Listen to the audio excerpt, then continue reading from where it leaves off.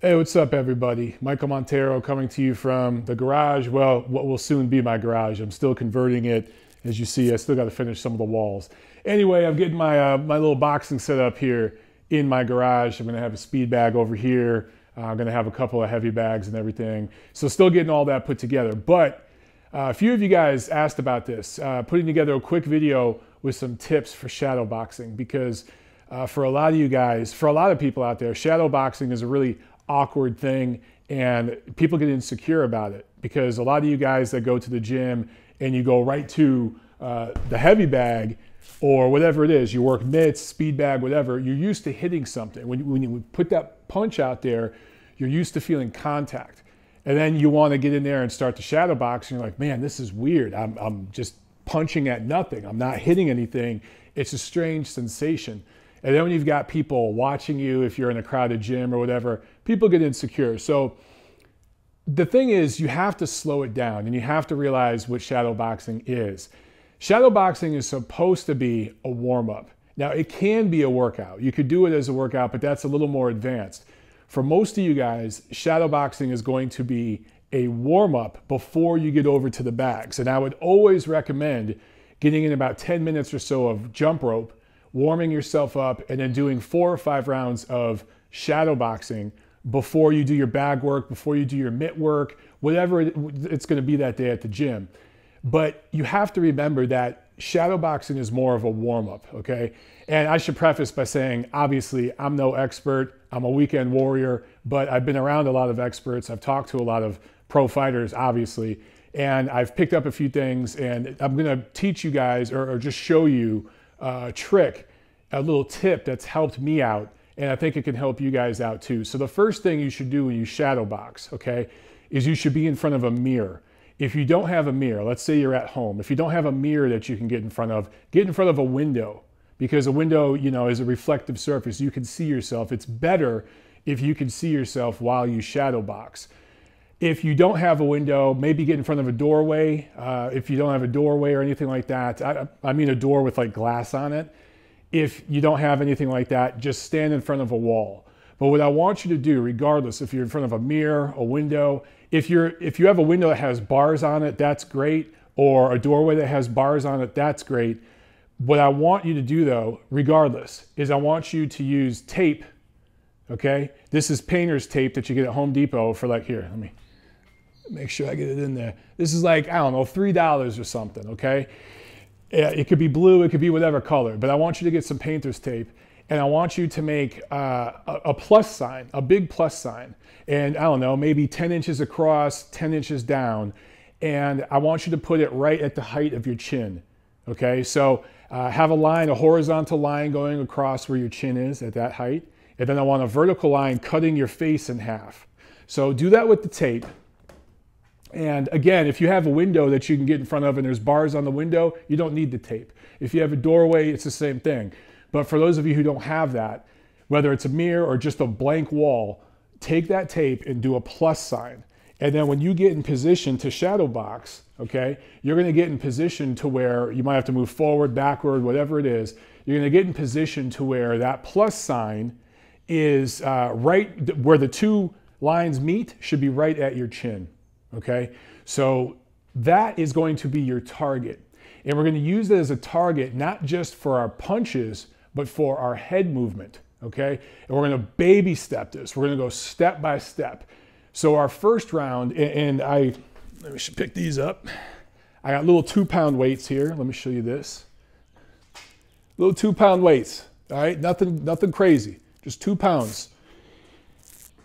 I don't care if it looks silly, because you'll see some guys, they'll see Rocky where he's like, you know, with 25-pound dumbbells, and that looks cool.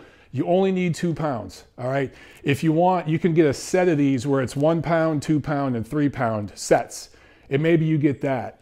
But if you think about it, most of you guys, you're probably using 16-ounce gloves on the bag, and that's a pound. So double it up, use 2 pounds. And what we're going to do, I'm going to walk you guys through just a few rounds of what I do. And this is just really basics, okay? I want to make sure that you can see my feet. But of course, we're going to get in a boxing stance, right? And For some people, their front foot is really straight, and for some people it's turned in slightly. I turn mine in slightly. I like it slightly turned in so I can pivot off it a little easier. Some people like it very, very straight, but this foot should definitely be out a little bit, okay? So you should be about right here. You don't want to have your feet way too far apart. You don't want to have them too close together. About shoulder width apart, maybe a little more than shoulder width apart. And you want your elbows in. What we're going to do with this first round is we're going to simply punch. We're going to walk through, we're just going to do 6 punches right now. And we're going to walk through it, baby step. Now, I shouldn't even say walk, we're going to crawl through it.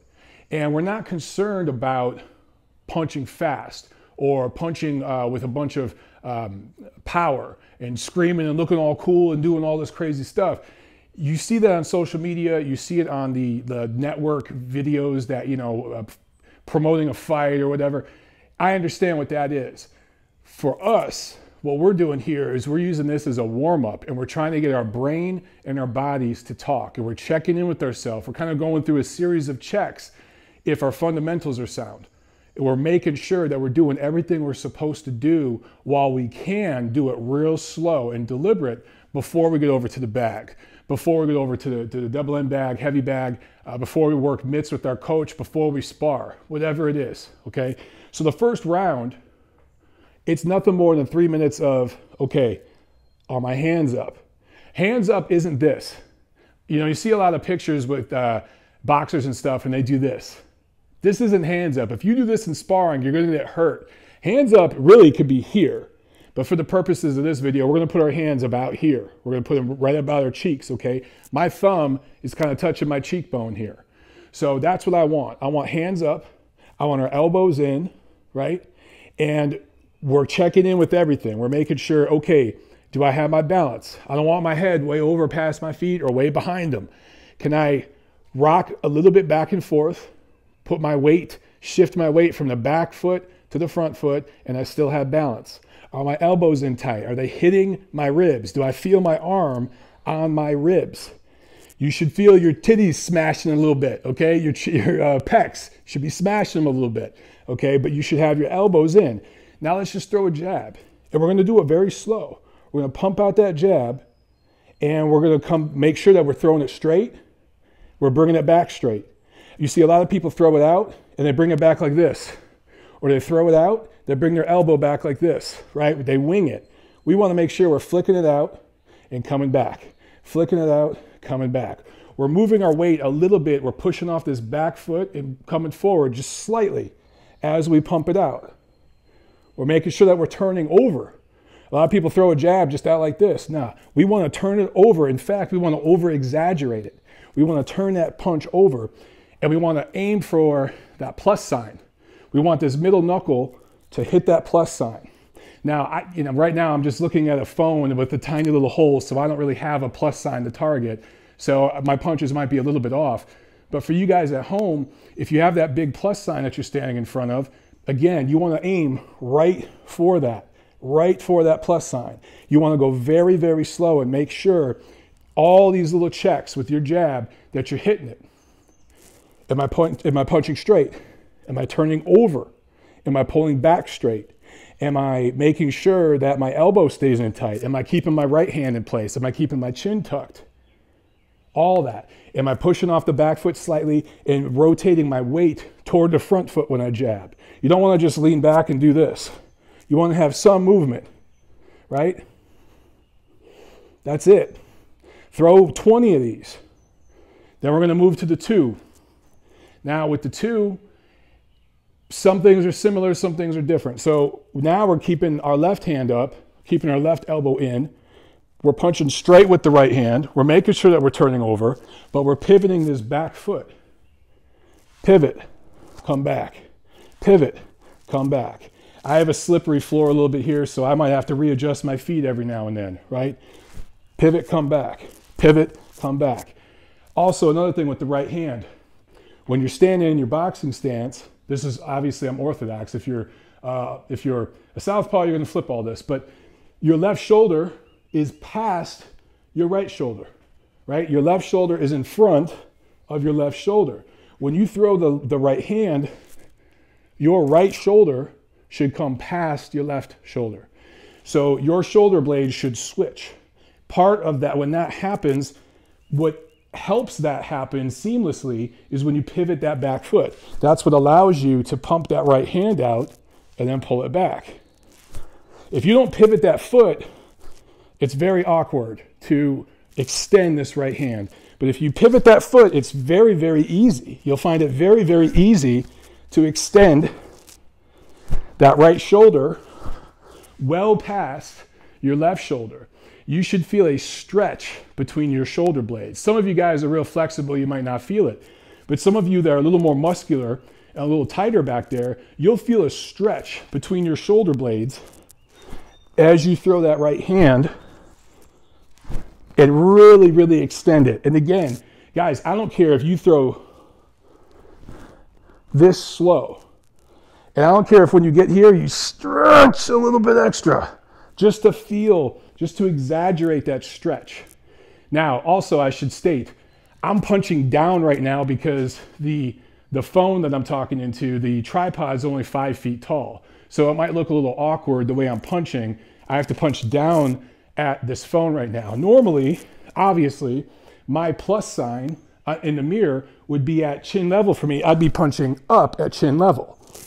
The cool thing about this tip with the plus sign is if you're preparing for a specific fighter that's a few inches shorter than you, you can lower that plus sign. If they're taller than you can move it up. So you can warm up practicing for a specific target if you're preparing for a certain fighter.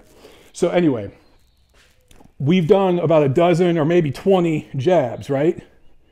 We've followed up with just as many right hands. We're keeping our elbows in. We're turning over on the shots. We're throwing them straight. We're pivoting on the right hand. Now we're going to add a hook. With this hook, remember that horizontal line? We're going to ride that horizontal line with the hook. So the difference here, we're pivoting with the left foot. Pivot, pivot, pivot. When you bring back the left hook, don't bring it back like this with your elbow out.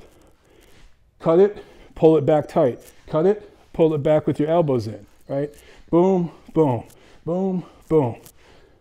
I'm obviously going too fast. I mean, for this video, again, we're really taking our time to walk through it.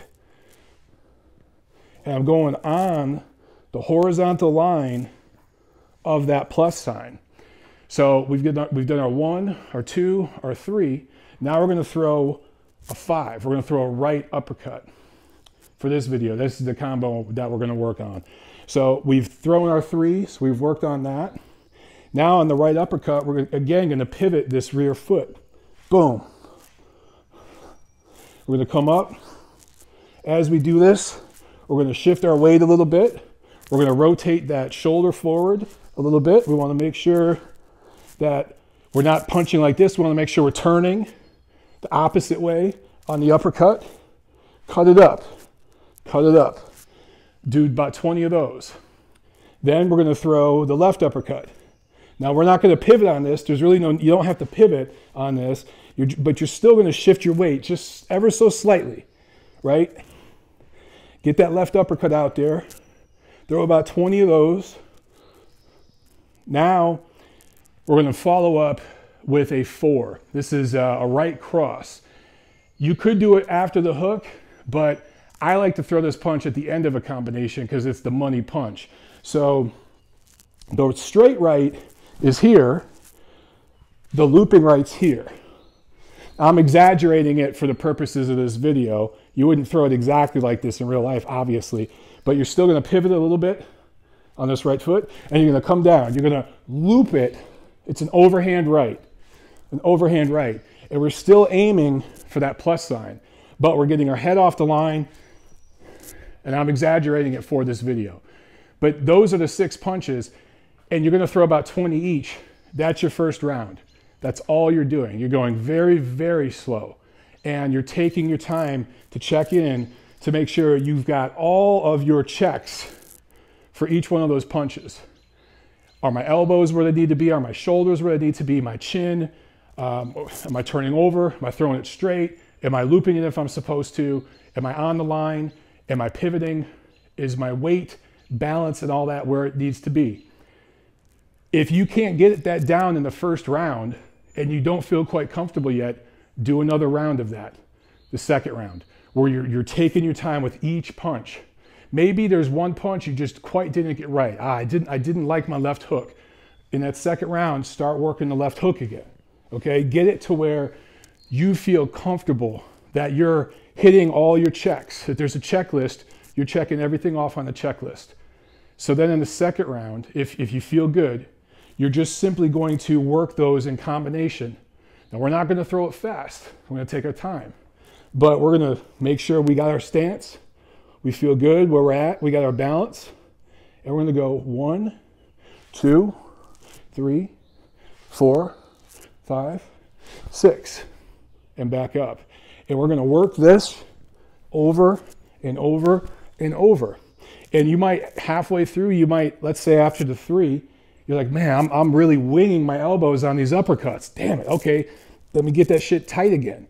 To where you're checking in with yourself, right? Boom, boom, boom. Am I keeping my elbows tight? Am I keeping my balance? Am I pivoting the right way? Is everything where it needs to be? Because it's not about punching fast. It's not about being flashy. It's not even about right now moving your feet all around. You notice I ain't doing no footwork right now. It's just getting the punches down. So we did it punch at a time in the first round. Now in the second round, we're just putting it together. We're exaggerating some of these punches, of course. You would never on a hook go way over here. But for the purposes of shadowboxing, I want to exaggerate it. I want to really get that uppercut up here. I want to overdo it a little bit so that I can pull it back when I go over here to the bag. So then that's what you're going to do in the second round. And it's the same thing where if you're not feeling comfortable about the way you're linking those punches together, right? Jab, right, hook, uppercut, uppercut, overhand. If you don't feel good about that, you work it again. You do another round of it. If you feel good, okay, let's put some head movement in. And this is where we're going to use that plus sign a lot. And this is, I think, the biggest tip for a lot of you guys. Because another thing, when dudes shadow box, a lot of you guys just think punches and you're just standing there throwing shots, right? You're just throwing your punches. You're not thinking about moving your head. So what we're going to do for this round is we're just going to move our head, but we're going to use that plus sign. So with that vertical line, that represents 1s and 2s coming at us. We're going to use that as a slip line. So if a jab's coming this way, slip to the right. A right hand's coming, slip to the left. So with that vertical line that's cutting your face in half, slip, slip, slip, slip, slip, slip, slip, slip. We're just slipping. We're avoiding shots by slipping. Get yourself used to moving off that line. Slip, slip, right? And this is one where you could do different combinations, you know, slip right, right, left, right. I mean, you could keep it moving. You can also, if you start to feel comfortable, you could slip as you step. Moving forward.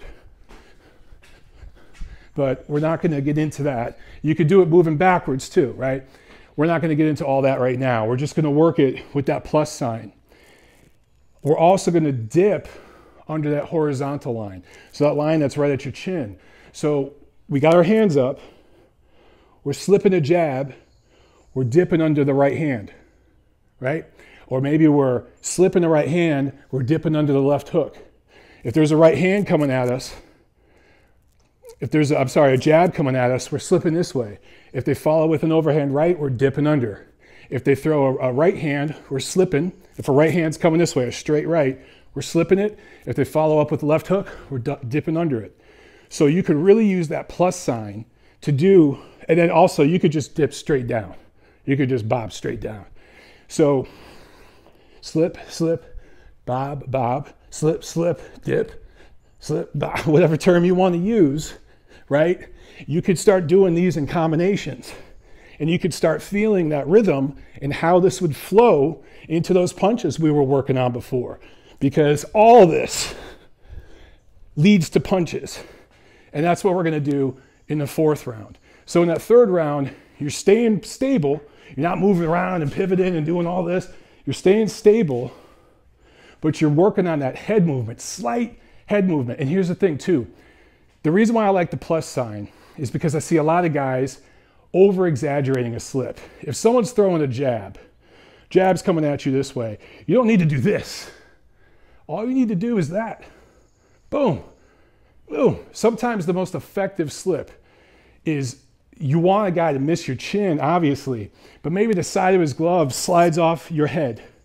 If you got your hands up and you slip and you've got your core tight and your balance, trust me, when the side of their glove hits the side of your head, their shit's gonna move, not you. You're solid. You're a whole, whatever you weigh. I'm 220 pounds. If I'm here and I'm nice and tight and I slip a jab and he slides off my hand or my head a little bit, I want that. Because now he's not just missing. He's hitting me and sliding off my head a little bit. He's even more off balance. And if I can get him to just miss and I'm still in range, all I gotta do is turn over. In fact, if I got a really high guard and I slip, I just gotta tap the dude. It doesn't take a lot. You see guys loading up on the heavy bag. Dude, all you gotta do is touch somebody. If you just make them miss to where it's a glancing shot and they're sliding off a little bit, that's all I gotta do. From right here, throw it straight from my shoulder, turn over on it, just touch you. It's gonna affect you way more. You're gonna be off balance, and if I touch you and pivot out and just get off that line, that's all I need to do to change that little moment of that round. You know what I'm saying? So with that plus sign, just practice just slipping to the side, just getting to the side of that line of that piece of tape, and then add a dip with it. Slip, dip, slip, dip, slip, slip, dip, slip, slip, dip, dip. Right? That's what we're doing in that 3rd round. We're getting comfortable. We're starting to build patterns in our head to where it's not just an occasional slip. We're slipping and then dipping. We're slipping and then dipping, right? You're dipping this way, dipping that way. The reason why I want you guys to work this in combination is because this is what's gonna, in the following round, what we're gonna add punches to. All the punches we were just working on. So what we could do is we could start off nice and slow, where instead of just throwing a jab like we were before, now we're throwing a jab and getting our head off the line. While we throw that jab, we're getting our head off the line. If that line's here, we're still aiming for where the 2 lines cross. That target ain't changing, but we're getting our head off the line while we do it. So those 2 lines where they cross, so I'm not moving the target. I'm not moving my hand with me. I'm still punching the same place, but I'm getting my head off the line, right? And it's the same thing with the right. Now we can do a 1-2 where head off the line, head off the line. That's it. It's that subtle. If this is the line, head off the line, head off the line. That's it. Boom, boom. And we can dip under.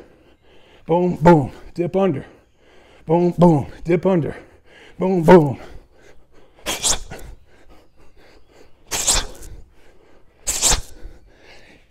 It's just subtle. It's very, very subtle. It's moving our head just a little bit while we punch. We could double the jab. And maybe on the first jab, you keep your head straight. Boom. But on the second one, you dip. Bah, bah. Right? Maybe you shoot a jab to the body. So that horizontal line, remember we talked about before, just straight dipping down? Add a jab to that shit. Bah. Right? You could do all sorts of combinations here. You can, I don't know, man. Slip, slip, dip, uppercut, right hand, dip, slip, slip, uppercut, uppercut, right hand. You can start doing all that stuff. That's what you start incorporating into that 4th and 5th round. Do it slow. Do it really slow. I'm doing it way too fast right now, but slip, slip, bob, uppercut, uppercut, right hand, under, slip, under, uppercut, right hand, hook, uppercut, under, bob, bob, uppercut, uppercut, bob, right hand, under, jab, right, jab, right, jab, jab, right, feint the jab, right. That's another thing. You got a guy thinking that you're going to jab first, so you're going to stab down to the body. Well, then we could throw a feint. Maybe I'm going to feint like I'm stabbing to the body, come up top, right? With our right hand off the line. Remember the overhand right that we were doing back in the first round? Well, I jab to the body, overhand right, back. Maybe I feint the jab and just crouch, keeping this left hand in position in case he shoots a right. I can pick that off. But maybe I feint like I'm going down to the body, come up with an overhand right. All sorts of different things we could do, right? Jab, feint the right hand, left hook. So boom, bah, boom, right? All sorts of different things we could do. But you baby step it and you build on it. Start with the hands, making sure everything's tight. Add the head movement, put it together. You see now, I'm just sitting here screwing around with you guys. I didn't even do full rounds. I got some sweat going right now. I feel it on my nose and on my face. Now I can take this and work it over on that bag. I could take it and work it over on this bag.